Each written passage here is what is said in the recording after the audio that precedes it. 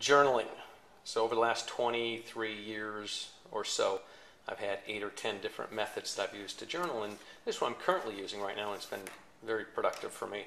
And I have these small pocket-sized journals that I use. So this is a brand called Moleskine, and you can go right over to moleskine.com, and you can get these great little pocket-sized journals that you could just carry along with you. And I just keep my little pen in there, and I walk around, and whenever I have a thought or an idea that I want to capture, I put it right here inside the little journal.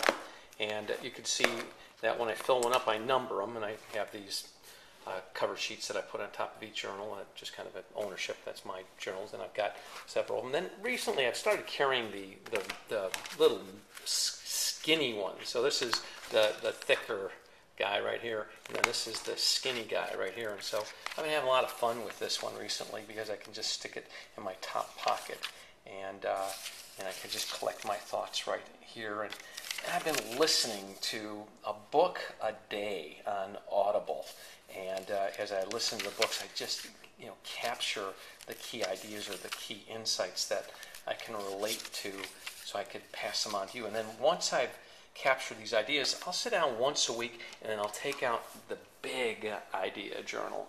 And this is a journal that's created by a company called Strathmore, and you go STRATHMORE.com, and this is a nice big book where I can really stretch out and put some big thoughts on these pages here. And I love just to sit with my little mini journal and then just kind of go through this once a week and just find the big juicy ideas that I want to share on conference calls or when I'm doing any private coaching. And whenever you're watching me in the studio recording, what I always have is my big juicy idea book, and I'm constantly referring to this because this is where I like to keep my main ideas. And I've got right now I've been using this system now for about 7 or 8 months right now, and I've got 2 books that are filled with big juicy ideas, and I love this. I just love it because when I review, instead of reviewing these smaller journals, what I do is I review the big juicy ideas, because this is where the best content resides.